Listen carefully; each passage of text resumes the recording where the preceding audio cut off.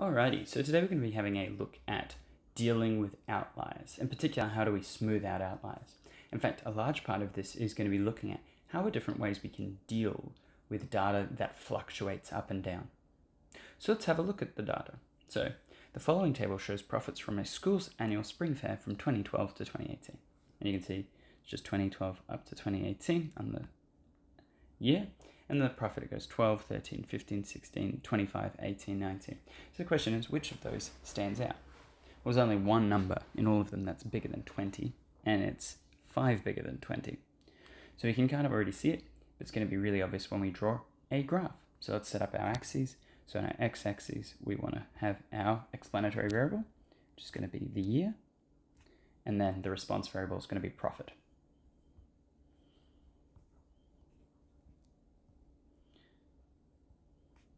$13, $14, $15, $16, $17,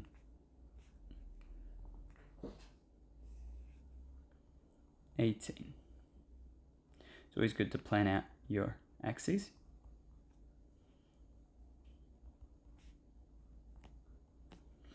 Alrighty, and then on our y-axis we need to find the smallest and the largest number. It's nice and easy, 12.3, 25.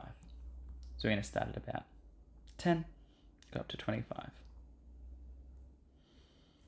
Make sure you draw your little starter. 10, let's go up to 2, say 12, 14, 16, 18, 20, 22, 24, 26.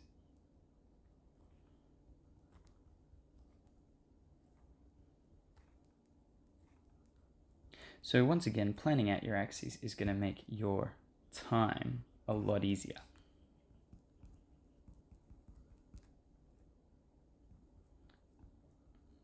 And you can see that the profit's in thousands. That's what the 3 zeros there mean. So it's thousands of dollars. So that's, 12,000, or 12.3 thousand. That's 13.6 thousand, so on and so forth. Alright, so let's actually plot the points in. So 2012, 12.3. So about there. And then our next point is going to be 2013, 13.6.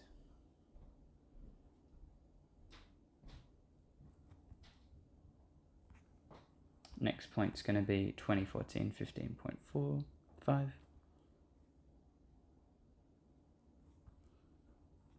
And so on and so forth. Alrighty, so you can see there is my completed graph. And hopefully you might notice where the outlier is sitting. It's a pretty obvious spike up in the graph. But you can see apart from that, you've got this kind of gradual trend upwards. So there is certainly an increasing positive trend long term. But you can see that there's this funny aberrant point here. So what we want to be able to do is then go through it. And it does say, predict the year in which the school's centenary was celebrated with past students returning in great numbers. Well, we're going to guess that's going to be 2016.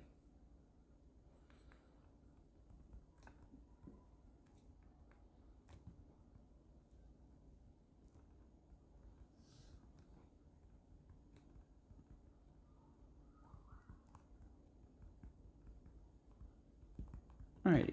So that's part A completed, and now for part B it says replace the aberrant point with dummy data. So we've got a few options for how do we smooth out this evil little point here. Well, one option is to just take the average of the rest of the data, so averaging up all of these ones and these ones all together and just plotting the average one. But note that it probably makes more sense to use just the neighbors, because they're going to be more relevant to what happened that year. So using the neighbors, so one on either side, 16.3 and 18.9, we're going to smooth out the data. And we just do a simple mean. So the new, let's do this in red, is going to be equal to, what are the two numbers? 16.3 plus 18.9 over 2, 17.6.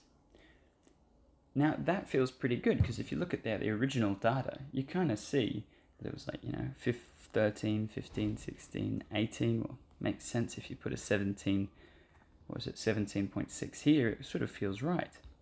So now on our graph, we can put our corrected point here, 17.6, which is going to be about here. And then we can have our smoothed data. So we should probably have a legend explaining. So there's my little legend. The only thing that this graph doesn't have is a title. So maybe you can come up and think with a good title to give for this graph. Alrighty. And hopefully you can see there that once we do smooth out that, what do we think about the trend? Well, we still think the trend is positive and it's pretty linear too. And when I say linear, what I mean is that it's not just growing by a line, it's kind of growing by a relatively straight line. And why is it important to say positive and linear? Well, lots of things can grow positively, but some of them are straighter than others. So it's really important to be able to identify which ones are positive and which ones are linear.